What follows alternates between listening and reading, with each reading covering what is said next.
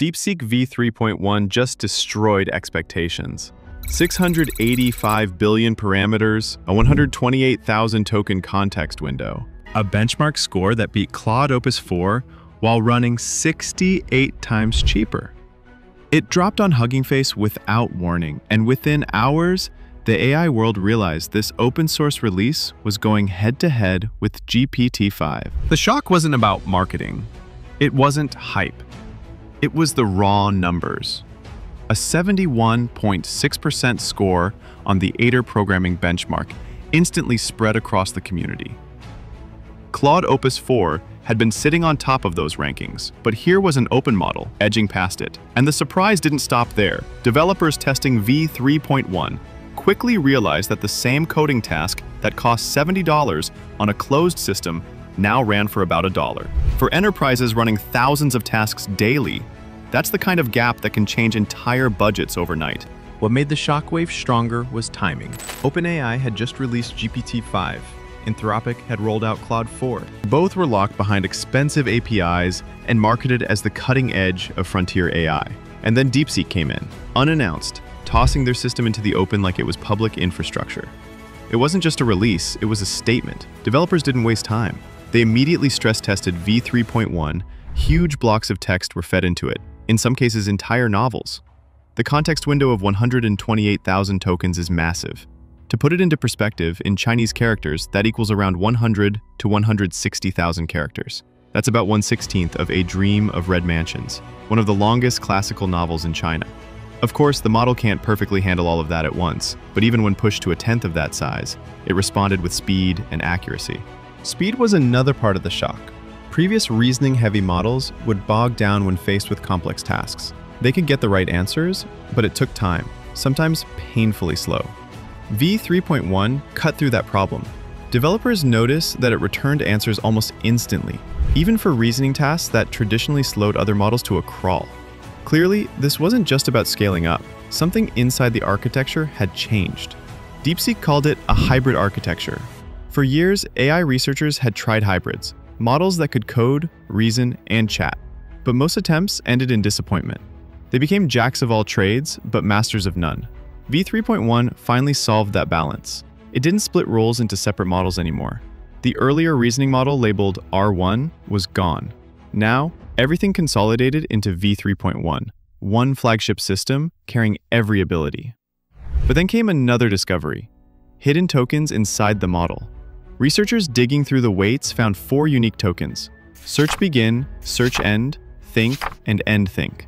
These weren't ordinary tokens. They suggested that the model could privately reason before giving an answer, and even fetch real-time information if connected to the web. For years, people had been asking when models would have built-in reasoning and search. And here it was, quietly embedded inside an open-source release. The benchmarks backed up the hype. On the Aider programming benchmark, V3.1 scored 71.6%, beating Claude Opus 4 by a full point. On SVG Bench, which tests structural and visual reasoning, it ranked just behind GPT 4.1 Mini, far surpassing DeepSeek's earlier R1 model. On MMLU, the standard for language understanding, it held its own against GPT-5. Sure, GPT-5 still performed better on graduate-level reasoning and advanced software engineering, but the fact that an open model could even stand that close was groundbreaking. And here's where things got very real: cost efficiency. Andrew Christensen, an AI researcher, pointed out that a single coding benchmark that once cost $70 now costs just about $1. Multiply that difference across thousands of enterprise tasks every day, and you're looking at millions saved. That wasn't theory, it was immediate math that businesses could calculate for themselves. The launch wasn't just a technical achievement, it was a geopolitical move. Back in 2020, China's 14th five-year plan highlighted a preference for open-source AI. The strategy was simple: accelerate global adoption by giving away powerful models. Sacrifice short-term profits to secure long-term influence. And now, with Hugging Face's trending charts, dominated by Chinese releases, the strategy is clearly working. V3.1 shot into the top 5 downloads within hours of launch. The developer community reaction was overwhelming. Hugging Face's head of product, Victor Mustar, called open source AI at its peak, directly pointing at models like this. On Reddit, users noticed that the think button from earlier DeepSeek versions was gone. Outputs were longer and sharper, and performance was far beyond what they expected. And all of this happened before DeepSeek even published the official model card. But this wasn't the first time DeepSeek rattled the industry.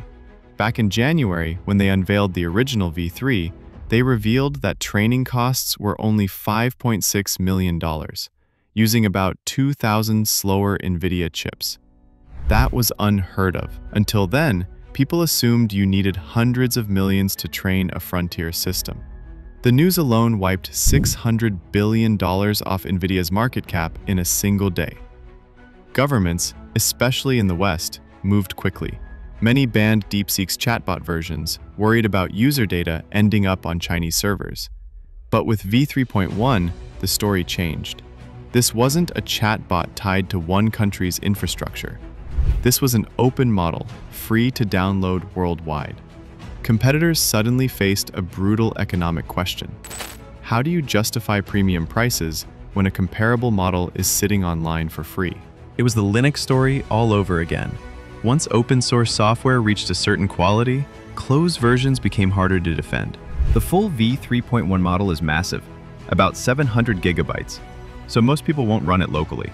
But that doesn't matter. Cloud providers are already preparing hosted versions, which means the barrier to entry is basically gone.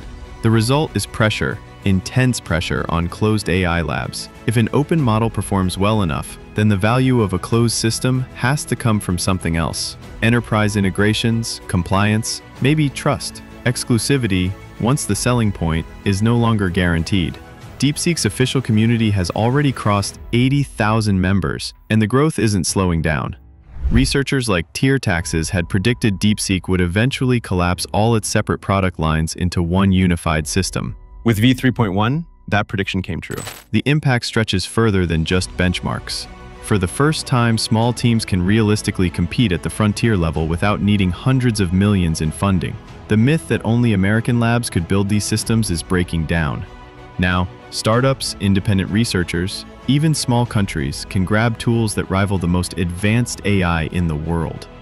That's where the irony of the phrase, artificial intelligence, comes into play. For years, the intelligence wasn't artificial at all. It was the scarcity. Companies put up barriers, paywalls, and geopolitical restrictions to limit who could use frontier models. DeepSeek just proved those walls weren't necessary. Intelligence at the frontier doesn't have to be artificial in its availability. It can be open. That's why people call this release disruptive. It was an exaggeration. 685 billion parameters, a 128,000 token context window, benchmark scores surpassing Claude Opus 4, costs that undercut competitors 68 times over, and all of it released without warning. No press campaign, no massive event, just a file uploaded online that anyone could download. For competitors, this is the nightmare scenario. For developers, it's liberation. And for the rest of us watching AI evolve, it's a reminder that the story is only just beginning. DeepSeek V3.1 has already reset expectations for what open source AI can be. And if this is only the stepping stone toward V4, the shockwaves we've seen so far may be just the beginning. If you found this breakdown helpful and want to stay updated as this story develops, don't forget to subscribe. More deep dives into AI are on the way, and you won't want to miss them.